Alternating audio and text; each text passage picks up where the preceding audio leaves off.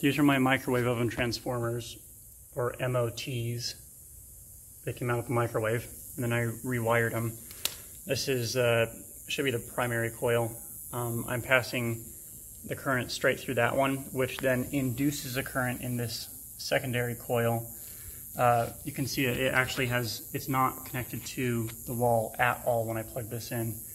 So it's just powered by pure induction, which is how transformers work. And since it only has basically, I guess, 2 wraps, it makes it have a very high amperage and a very low voltage. I have other videos of this one, and it's just the high voltage, low amperage, which allows it to create kind of an arc of fire that travels up like a Jacob's ladder. But I'm going to show this one real quick. So right here I have these 2, I guess the leads, the ends of the secondary coil coming out. The rubber bands are just to hold them close enough together, and then that is a nail. You can see there's the head of it right there.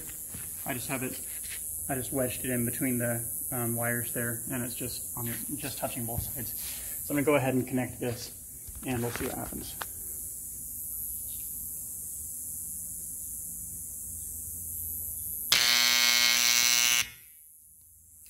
That makes a really loud buzzing noise and buzzes all over the ground.